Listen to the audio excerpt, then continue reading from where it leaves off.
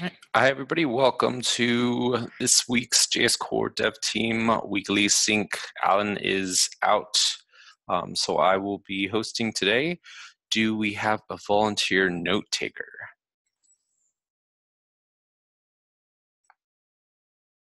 Let's make Vashko do it since Jim just did the all hands. All right. If you haven't already filled out your done next and blocked, go ahead and do that on the link sheet. And we will go ahead and kick things off with Volker. Hi, yeah, I was the first one putting into the sheet, so I go first. It was a great week because I finally merged the new JS IPLD API and released a new version. So this took, I think, started in November and now it's merged, so that's great.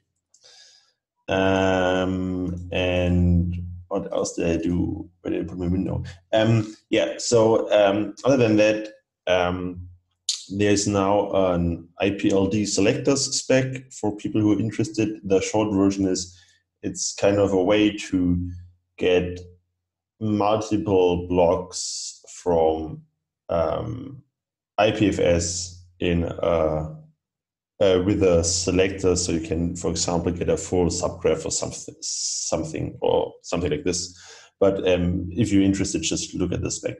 And of course, open issues if you have anything to discuss. Then there's also discussions on the new IPLD format API, which is also part of the async await awesome endeavor. And there is ideas for a new version, and there's even already an issue open for the version after the next version.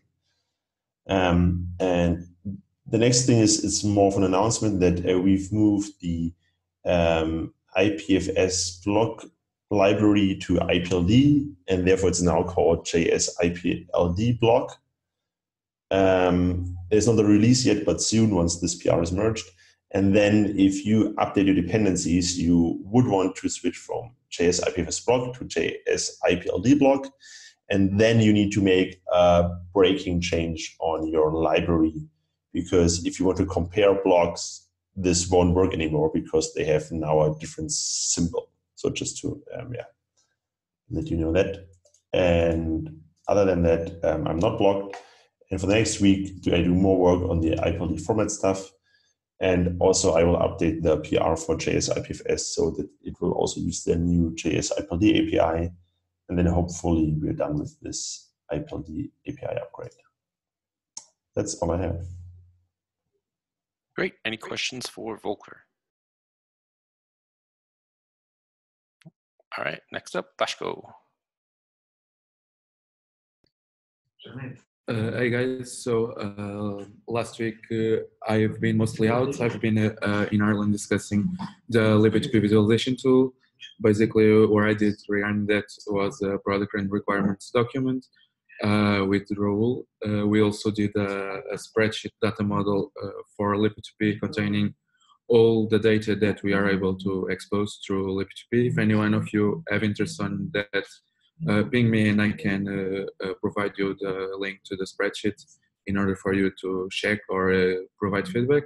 And then we had this design workshop with Nearform where we kind of explained everything from libp2p and what we would like to have in a visualization tool. And we will be working closely with the Nearform guys during the next 2 weeks. Other than that, mostly it was about libp2p interop.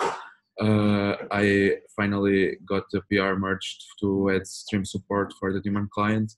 And today I got another PR for the libp2p interop to use the multi-other instead of the socket path, which Jacob shipped in the daemon last week. Then I did like mostly reviews for libp2p. I'm still blocked in the interop test for the DHT. Basically because I need to use the Go daemon to to custom the selectors and the validators of the DHT in order to put and get arbitrary keys. I opened an issue in Go libtp daemon, and I'm waiting for it to get that merged. So this week I will mostly focus in finishing other interop tests. The pub-sub, I just merged it before this call, the pub-sub for the daemon client. And so there is a PR open for the interop pub-sub. It just needs to be updated with the daemon client, and hopefully it will be ready, and we can merge it also this week. Then stream interrupt tests as well is a thing that I want to do this week. And in the context of the visualization tool, I will need to work this week in instrumenting the swarm data in order to collect a bunch of data of a running libtp instance in order to provide to the Nearform guys in order to help them with the UI. And then I also need to do the Q1 retro and the Q2 planning this week. That's everything for me. Any questions?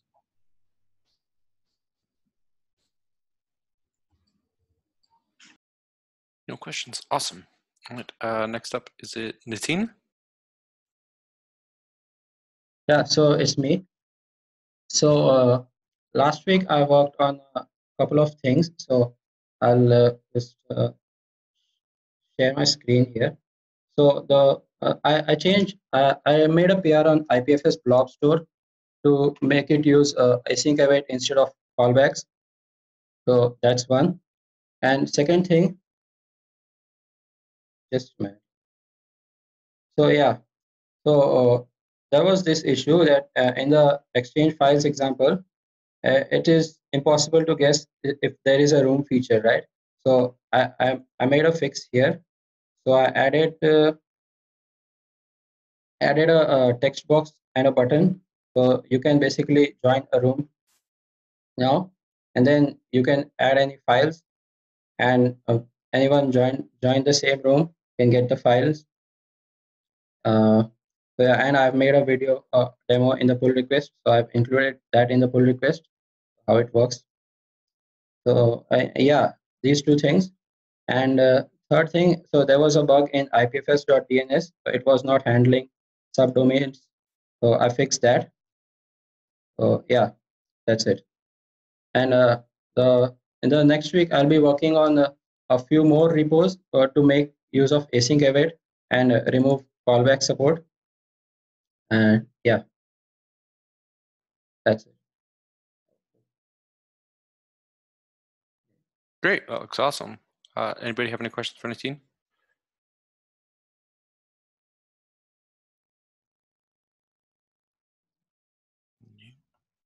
Alrighty. Next up, Zane not attending. Looks like he is continuing to work on the data store FS, ipfs-repo, and data store core. Sounds like he should be able to get to those PR comments this week. And then next up, Adam. Hey there, everybody. I'm just sort of new here, but I just wanted to stop by and say hi. I am working on the IPFS migration tool for JS, and I've been working on that the past week, and will be continuing on that next week too. Hi. Fantastic. It's great to have you. Does anybody have any questions about that? Looking forward to having an IPFS repo migration tool for JS.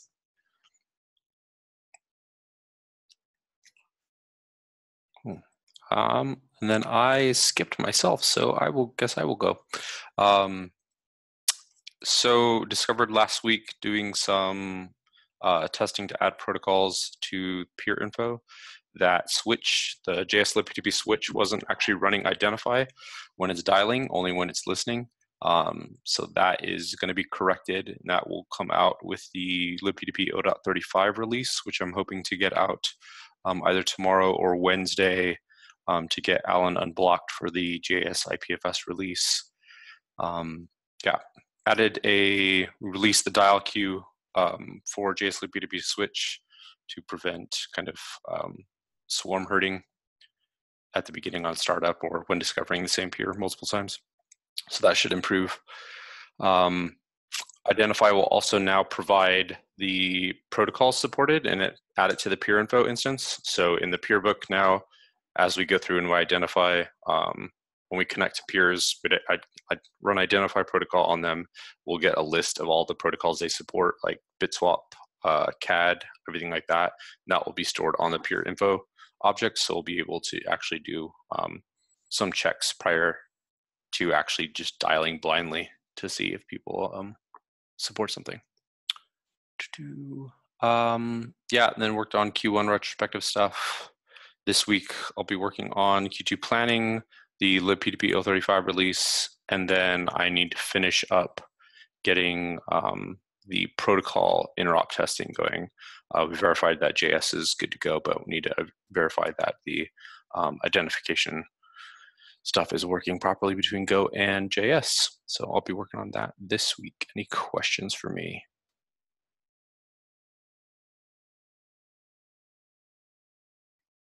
No? Okay. We have a few other people on the call. Anybody want to say hi or want to give an update that hasn't already? Hey guys. Hey, Yusuf. I'm Yusuf. I'm just here hanging out for the moment because I've been trying to like work on libp2p's documentation story for a little bit now, and I'm still on that like as my primary mission. But part of that is getting up to date on what everybody's working on. So I'm just gonna hang out for a bit. In the future, maybe I'll write JavaScript with you guys. I don't know, but I feel like I'm trying to stay like heads down and like. I don't know, eat my vegetables before I get all into the sweet sugar rush of coding. So yeah. Anyway. Great. I'm glad to have you. Hopefully we can get you writing some JavaScript in the near future, but super appreciative of all the work that you've been doing on the doc stuff. All right. Michael or Portia, do either of you want to say hi or give an update? Or just hanging out in the background? I don't have anything particular. Okay. Oh, and last, Jim, you have anything? Just been working on PeerPad and hoping to get the version that's out there released this week, and maybe I'll do some more JS IPFS stuff in the coming weeks. Great.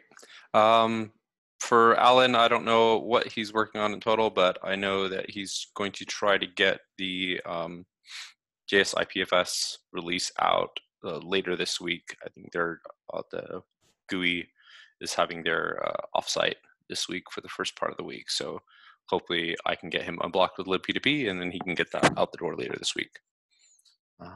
If nobody has anything else, I think we can finish up early. All right, we will see everybody next week. Bye, all.